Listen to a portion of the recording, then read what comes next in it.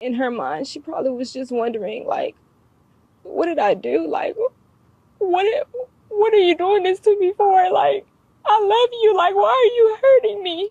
Okay, so you see the mother in pain and suffering. She's grieving, but this is the reason for her problems. Is this dude, 25-year-old DeAndre Flanagan of Harrison County, Texas, who has this issue, this dispute with this woman, goes up to the daycare where their 2-year-old daughter is, pulls this kid out of daycare, goes up to the mother's work, threatening her to come out, let him see her phone.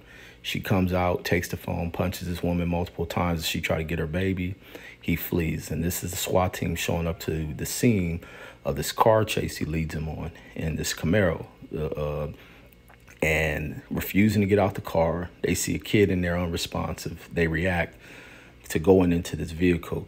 But this is some sucker shit. You run up to this woman's job, and also they had to airlift this baby to try to do everything to save this child. He did this to his own damn 2-year-old daughter over being a purified fucking sucker. You run up to her job to want to look in her cell phone to find if she's cheating on you or whatnot. You know, it's a lot of that.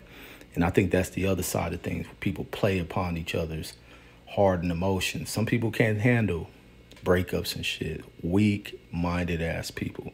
But hopefully the court system in Texas does what it do, and that's go hard on motherfuckers. And they rid the planet of this sucker-ass dude. You sucker.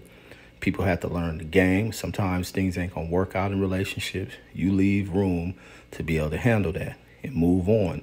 But you don't bring pain to no damn child. Some of y'all suckers out there. You may go through it.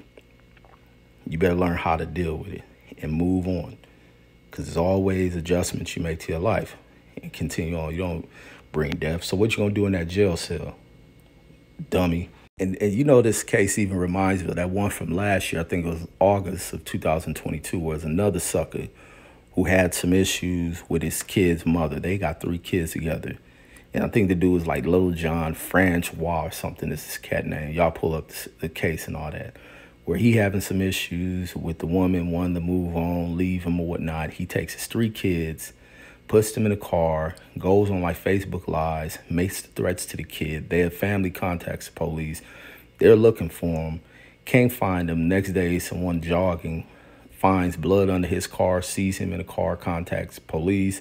They find the 3 kids that this dude had just annihilated in that vehicle over some sucker shit. Because a woman didn't want to be with him no more. Man, weak, sucker-ass people are the issues on this planet. People love to make up other issues of what's wrong within the family dynamics and our community. It's sucker shit from both men and women. People act like suckers and crybabies.